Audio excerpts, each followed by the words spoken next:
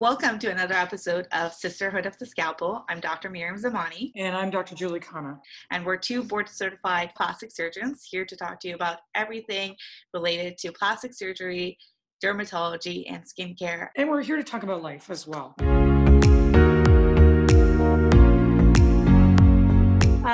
Today, what we're going to talk about, we talk about different levels of treating your skin, and we've talked in other episodes about skincare. We're going to go one step deeper. We're not going to surgery yet, but we're going to start with a little bit deeper. We have three broad categories to improve the skin without really going under the knife. That includes chemical peels, lasers, and radiofrequency treatments. What all these treatments have in common is that they do deliver a little bit of controlled injury to the skin. And what that does is that it helps to remove some of the dead cell layers, but also signals to your body to start producing newer cells and having collagen turnover, all contributes to better skin health. If we start with the first category, which is chemical peels, we have to think about what we're trying to achieve with chemical peels. We are often targeting different things in the skin level and how deep we want to go. So what are we attacking and how deep are we going?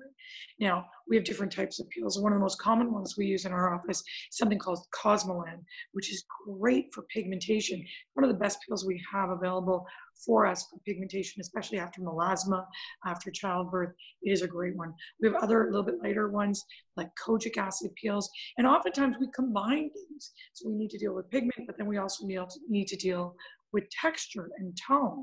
So we have different lasers like glycolic acid peels, TCA peels that actually can help. Think of it as smoothing out the surface. So we often use those in patients with acne as well as damaged skin or aging skin as well.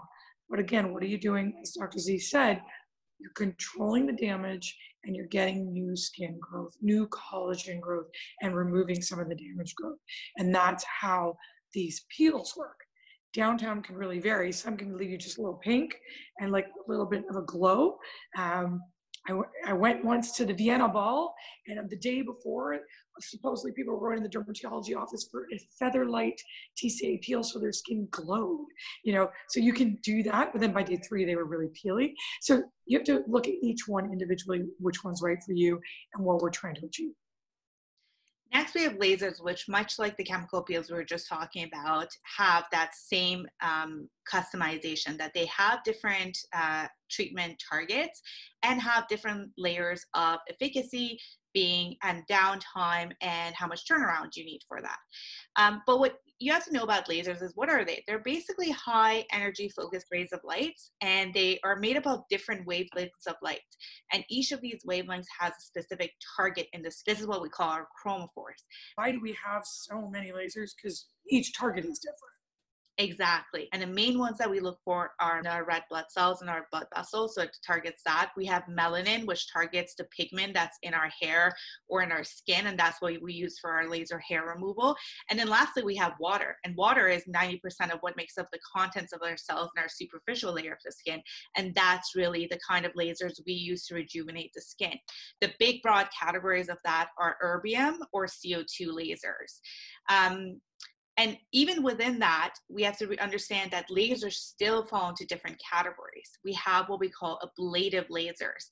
And what they do is essentially they shave off a very thin layer of that superficial layer of the skin, helping to, again, remove some of the dead cell layers, along with it, some of the changes like fine lines and wrinkles, the pigmentation changes we may have, and other things like that.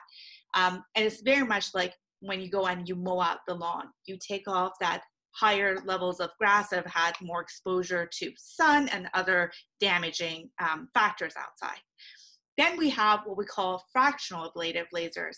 And what they do is, like when you're seeding a lawn and you aerate the lawn, that's what they do. They deliver a little bit of targeted damage to the deeper layer of the skin, and that helps with the collagen turnover better.